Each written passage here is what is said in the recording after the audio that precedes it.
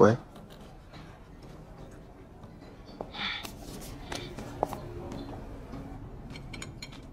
怎么了，吴言？孙念青，你混蛋！你当初为什么不骗我说你爱我？你为什么什么都不说？为什么呀？既然分开了这么久了，你为什么要来找我？你为什么让我心动啊？孙念青，你就不是人！你怎么喝这么多酒？旁边有人吗？没有。不是，许健在。你们在哪？为什么不告诉你？把电话给许谦。我为什么要让他给你讲电话？你让他接他就接。三无言，立刻把电话给许谦，马上。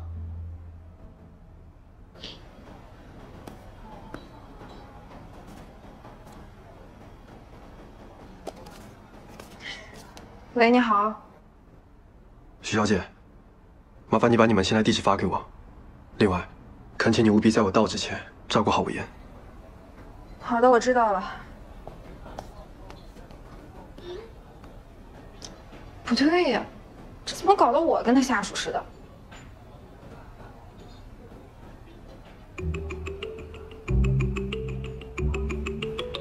哎，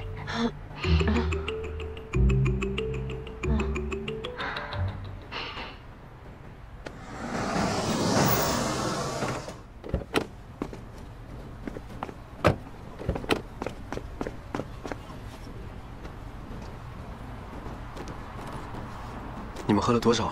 也就2瓶啤酒吧。你有车吗？我派车送你回去。不用，一会儿我老公就到了。那等你老公来了以后，我们再走。现在太晚，你一个人不安全。哎，他正好来了，我走了。徐小姐，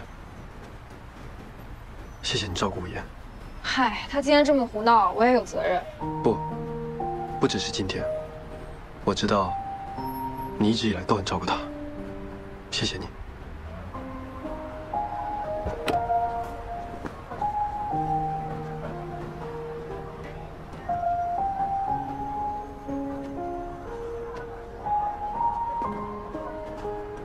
就这么让他把人带走了？那桑阿姨知道不得？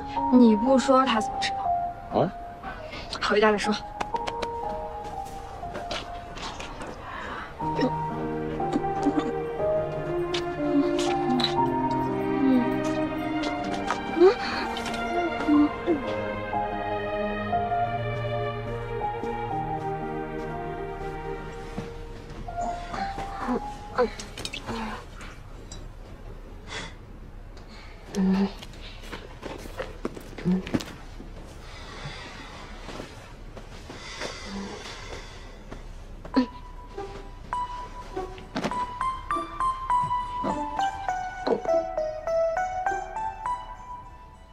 拿来。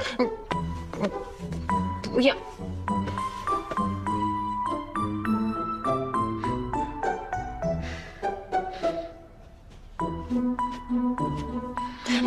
别动！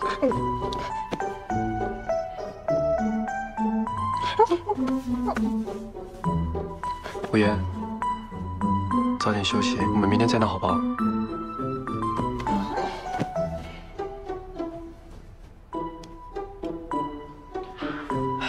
无言，把酒瓶给我。我不。要是酒洒下去，粘到身体会很难受。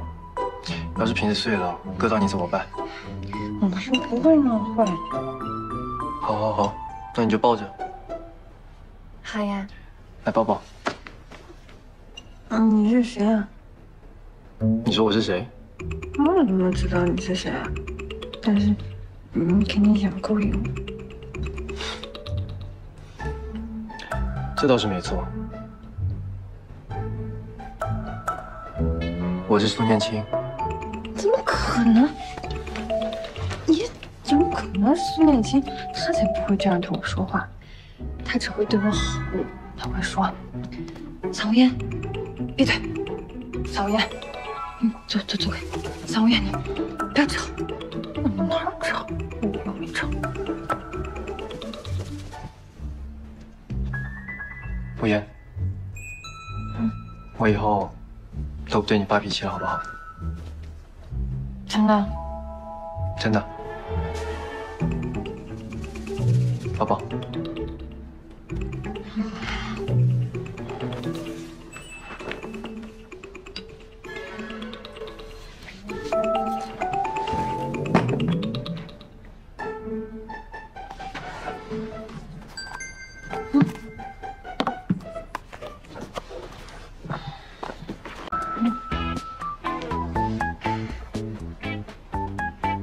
为什么你的睫毛这么密啊？